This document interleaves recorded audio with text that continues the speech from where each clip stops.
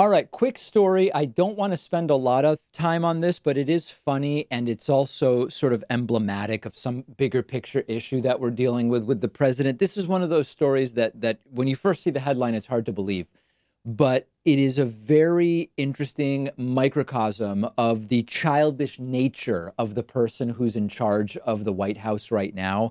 And we've talked a lot of times about how Donald Trump, in many ways, is like a little kid.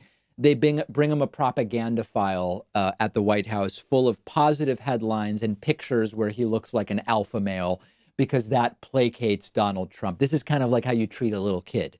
The presidential daily briefings have to be reduced to, it was reduced initially to just a couple pages, eventually to one page, and then ultimately to a single page with 2 or 3 bullet points and 1 or 2 maps or graphs. Otherwise, Donald Trump won't read it, or he'll get distracted, or he'll get bored.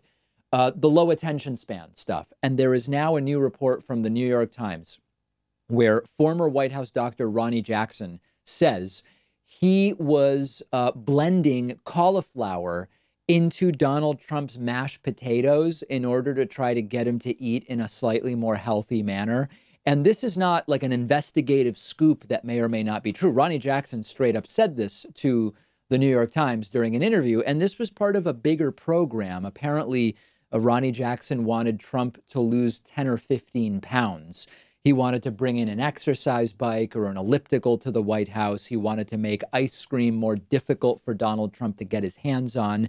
And yes, he was putting cauliflower into the mashed potatoes of Donald Trump. Now, this is not breaking news in the sense that this doesn't affect the lives of people. Trump's coronavirus response is atrocious, regardless of what is getting mixed into his mashed potatoes.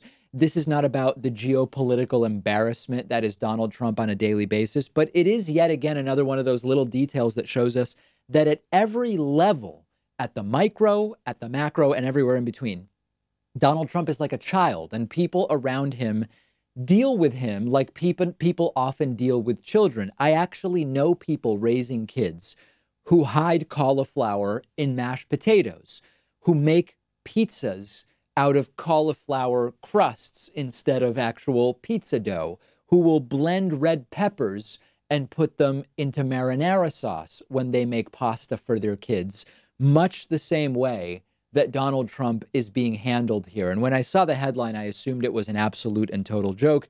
It's all too real. This is real. It's not about fat shaming.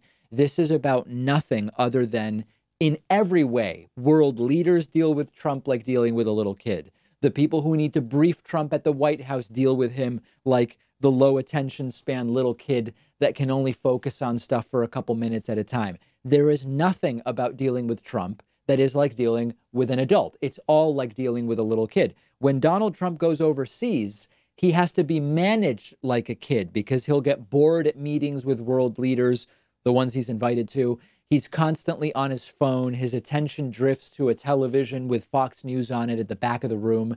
It would be really great to have a president who doesn't have to be treated like a child all the time, who's the adult in the room.